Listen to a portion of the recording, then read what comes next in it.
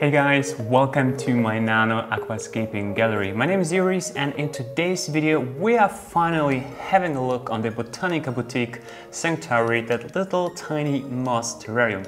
But first, let's go through all of them and see what has happened. Starting on the right side, we have number 2, which is the Duan Neoglass Air 1515-25, the Wabicusa Aqua Decor, doing super well.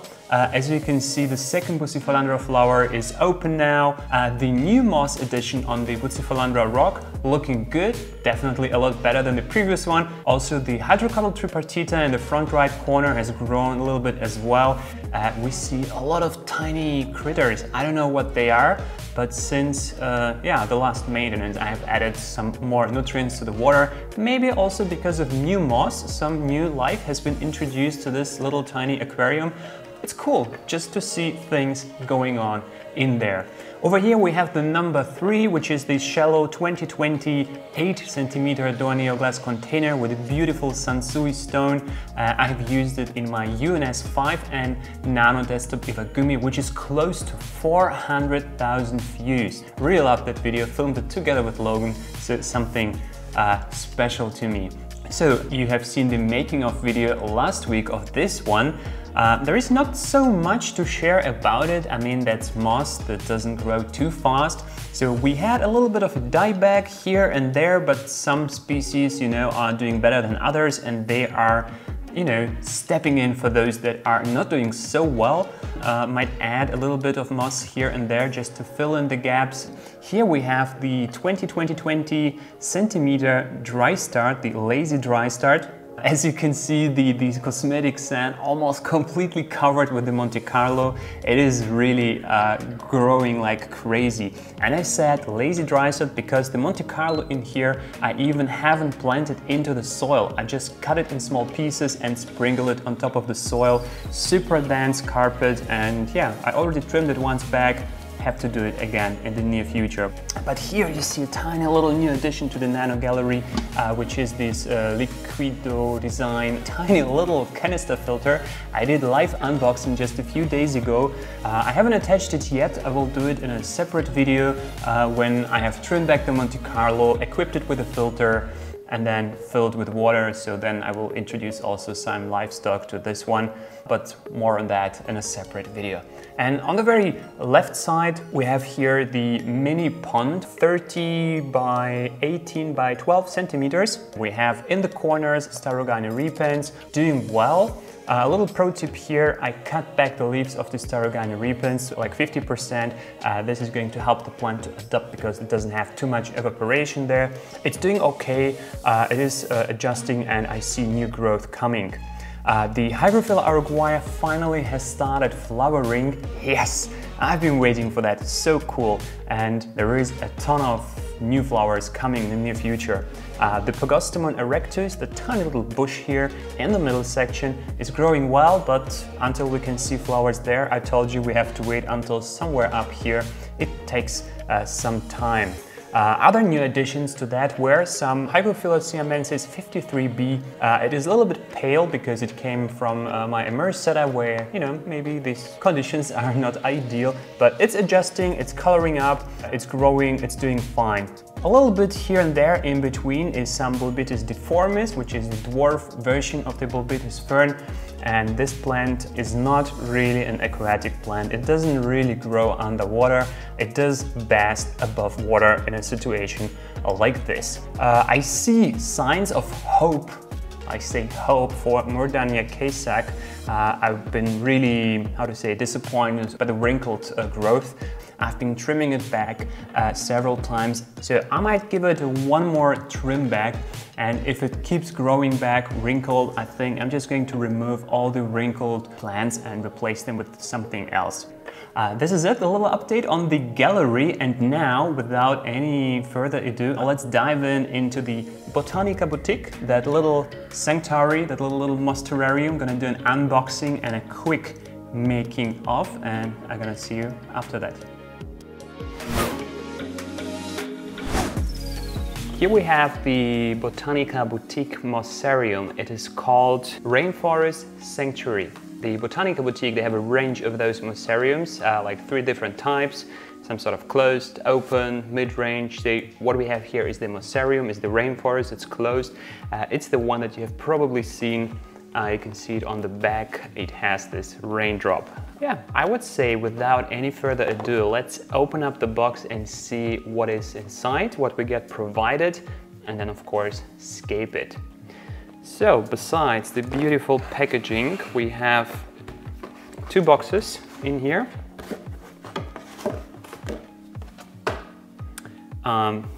This is the top. Let's have a look inside first.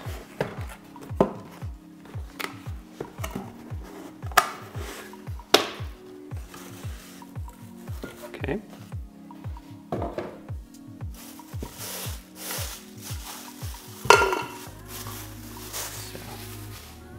This is the glass top, and as you can see, it has this sort of like a water drop on the top of it that will allow the water mist that kind of evaporates to condensate and drop down from the middle to be distributed evenly around all the mosses and plants inside. So we're putting this aside. We get a little spray bottle in here. That's handy. I really like the black version, so we will need that. And here comes the base, and this is where you get a lot of differences. So the Rainforest Sanctuary, they have different types of base models, and the one I got here, if I'm correct, this is the Carrara model, which is made from marble, and I think that is going to fit into my kitchen studio quite well. And inside we have the Carrara base, we have the silicone inlay that is specifically made for moss. I will get to that in a second, and a little cloth to just wipe away your fingerprints from the glass dome. Now let's have a closer look on the marble bottom plate. It has like a cork felt underneath, so it sits smooth and soft like a little cushion on any surface that you might put it on. That is nice, and this is made from nice solid white marble. I kind of like the looks of it with the dark countertop material here, that this will be a nice fit, and also the dark wood that I have all around the place. Next, what goes inside is this moss inlay, and that one is quite special. As you can see, you have like a little hill here on the top with they look like little teeth, but they are there to hold the moss in place, and that one doesn't require any substrate at all. Just you put the moss on top, you moisture it, and the excess water just runs to the side because of the round shape. And as you can see on the bottom, it's like, you know, like a dome inside here, and that goes inside of the Carrara base. Now we can put the glass dome on top and see what it looks like. So I think it's pretty cool. It's a decent size, so you can definitely put some plants in there. The only thing I'm missing here is some sort of rotating for ventilation vents, so you can control the humidity inside. And they clearly say here in the care section of the little manual that comes with it, that when you see condensation inside, to open it once in a while to get some fresh air. So I would do that maybe once a day. And if you have excess water, it is going to be in that silicone, like in that rim on the outside, and then, I don't know, you can use some paper towels, napkins, and remove it from there. So to scape this, I selected some moss. So I just went outside, I wanted to invest $0. So I just went around my house, I looked in the backyard, and just collected some mosses in the streets. When you do the same, just make sure you don't live in a protected area where this is not allowed. And and if you do collect moss in the wild, just make sure you take only small pieces, you make sure you don't take everything. So now let's get into the actually scaping action. So let's remove the glass dome. And here we have the silicone inlay. And my idea was to, yes, of course, use moss, but as an aquascaper, just to have moss was too little. So I selected some small stones, and I have them over here. They're mini landscape rock, and going to have like a little iwagumi inside the rainforest sanctuary. So I think just arranging those two rocks kind of in the middle. Let's put the glass dome on top. So the drop is going to be on top of the rock, so that is interesting. Yeah, why not keep it absolutely in the center to make sure it just distributes the water in all kind of directions, so the water flows down the rock and is then distributed within the moss. And I think we have here a little tiny, I would call it almost like an iwagumi-like layout with those two stones. Let me take some small tweezers for this and then basically start planting. A lot of this moss I selected on the streets.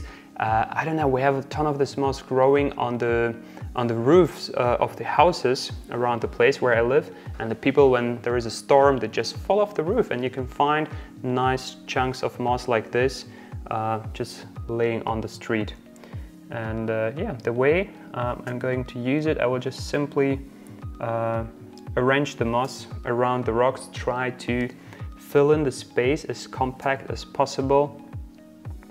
And because of all the different patterns of the moss, this is hopefully going to fill in nicely.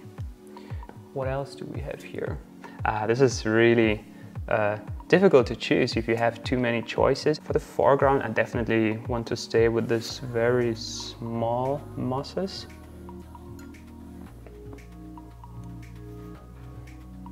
This looks like miniature grass.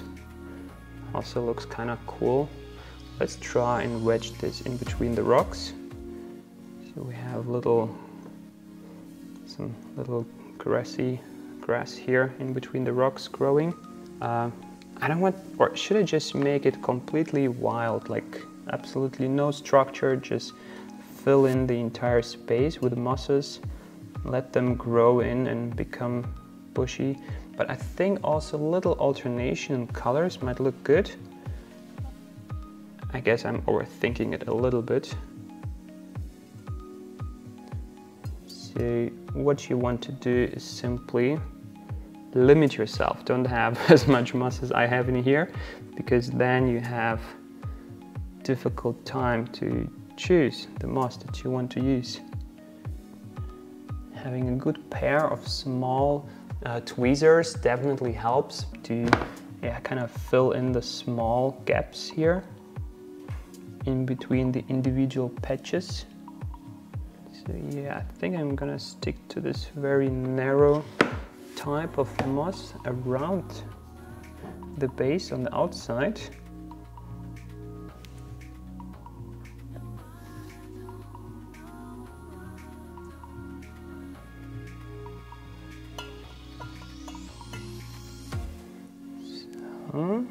Again, this is really zen-like, arranging all those little moss cushions on that base. Something that I have to mention right now, it is a little bit flimsy, I would say, because the moss doesn't hold by its own. And I'm used to, when planting aquariums, to insert the moss into a substrate. So maybe having some sort of soil mud painted on the top of that silicone inlay would have helped with that. I don't know. It is a little experiment, we will see.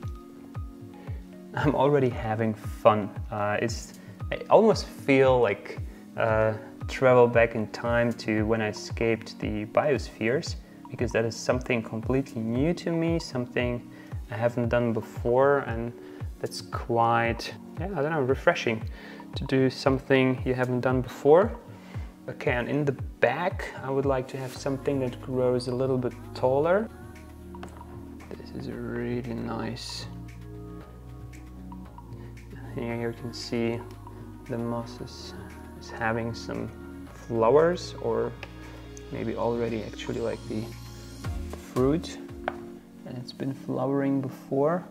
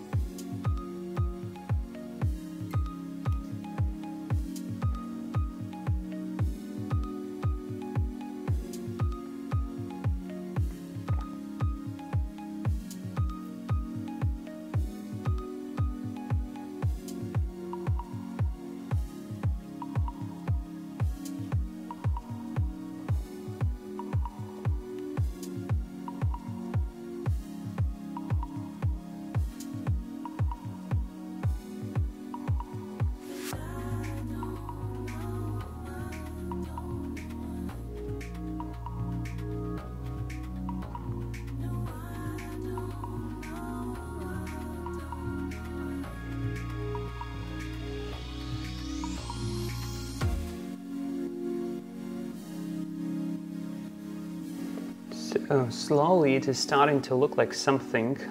If I give you a little spin, I have used this, I don't know what that is, collected this literally in the parking space, and this little grass in between some stones. I don't know, let's see how this is going to turn out in the bag. If this plant is going to grow too big, I will trim it down, or then maybe just replace the entire patch. Yeah, we have some little gaps remaining here in the bag. Trying to fill them in as good as I can with little portions of something.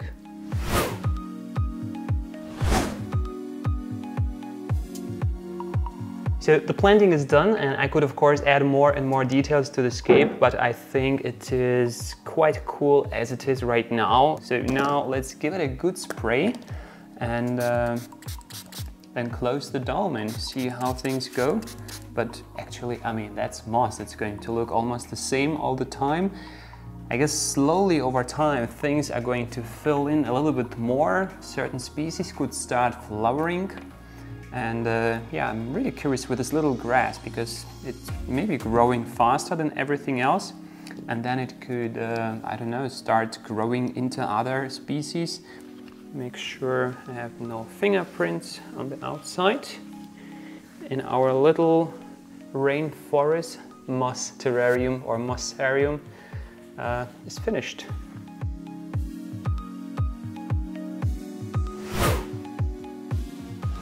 Here we are, guys. I hope you enjoyed the making of video of that Botanica Boutique.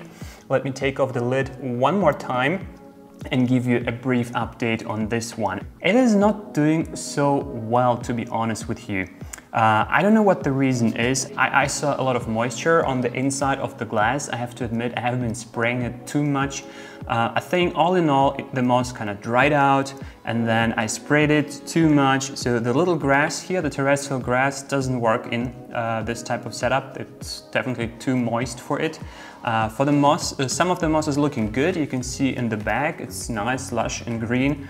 And some of the moss that has suffered is developing new growth. A lot of the moss in the initial foreground turned kind of dark green, almost brownish.